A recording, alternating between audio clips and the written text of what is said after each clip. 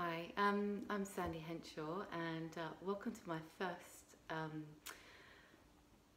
recording of where I am today. So you have probably heard seen some stories if you've found out that you've got cancer in some way or whatever, and seen video tutorials of people who've experienced it, and it's all very glamorized and they're looking wonderful.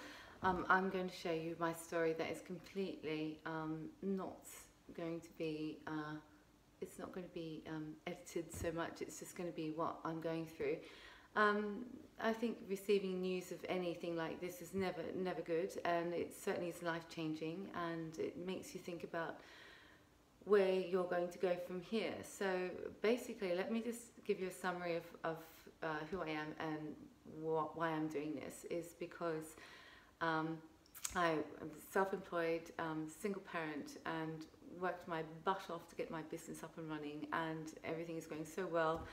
I kind of was very much in, like, work was everything, and my health probably was secondary, and went into extreme sports, did CrossFit training, and did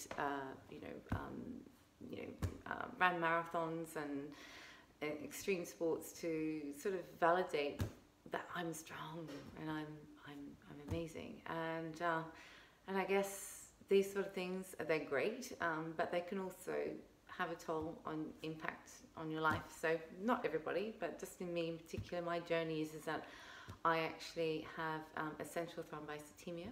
So my platelets are extremely high, and they're not always easy to manage. So I've been under hematology care for quite some years, since I was 28.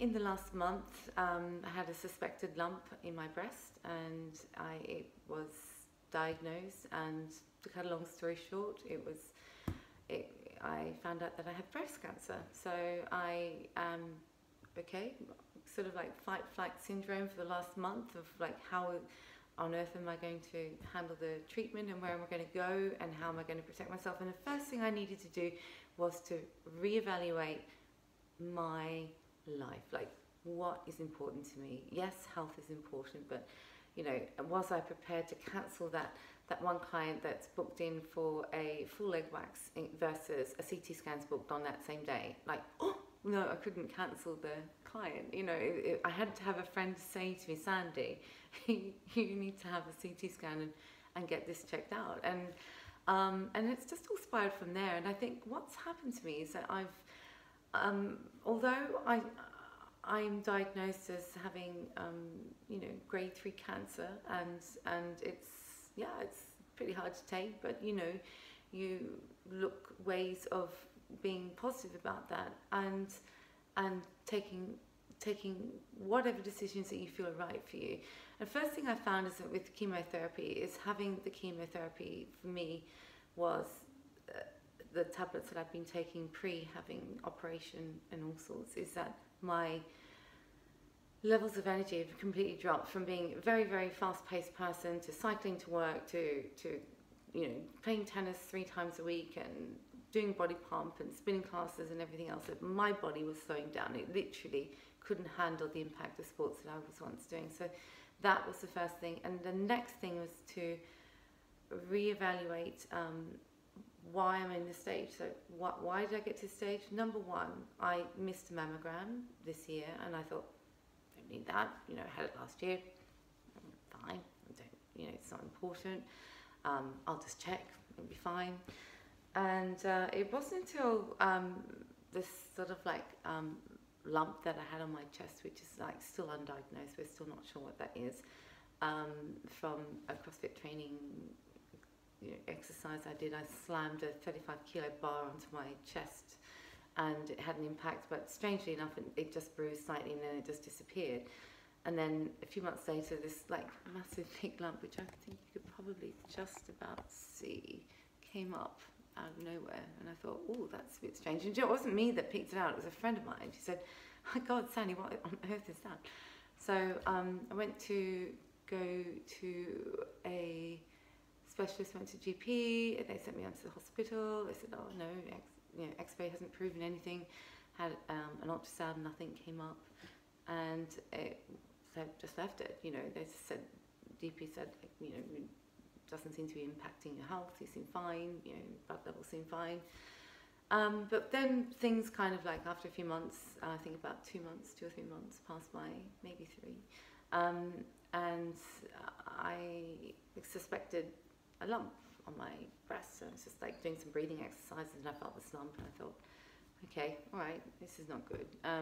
So when I got it checked out and found out that, okay, long story short, I found out from biopsy, mammogram, that I had breast cancer. So it's been diagnosed, and the suspected lump is now being revealed, and now I'm in a flight syndrome to protect myself. Now, the reason why I'm videoing this is because I want women that are out there to see what it's like. So I'm going to be taking you through my chemo experiences, what it's like to maybe lose hair, which I've already started losing a little bit, but not greatly, that I need a wig or anything like that. It's not that drastic.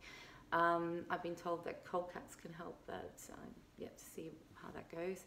And in the process of going through Guy's Hospital to have oncology care, to have either operation, which I'll let you know about once that's diagnosed, and then whether I'm having what they call it, bilateral, which is a mastectomy, or a lumpectomy, which knowing that this cancer that I have is kind of like a genetic cancer, so it means it's a little bit more serious than hormonal cancer. It means that basically this cancer has a little backpack on its back and it's ready to travel. So if that's the case, then these titties are coming off. There's no question asked. But I'm going to show you my journey, and also I've also going into workshops with Macmillan Cancer Care, which have started up this C Factor workshop, which is fantastic. And you're going to see some people along my journey as well who I've met along the way, which I'm really excited to meet, people who are also in the same situation as me, or perhaps have gone through cancer and have come out of it, and you're going to meet them as well. And it's not going to be a dull, gloomy thing. This is going to be fun. It's going to be sad as well. It's going to be real. It's not going to be makeup, glamorized pictures of myself. It's going to be what it's like being in chemotherapy, what it's like to have radiotherapy, and how it is after an operation. I want you guys to see the real gist of what it's like.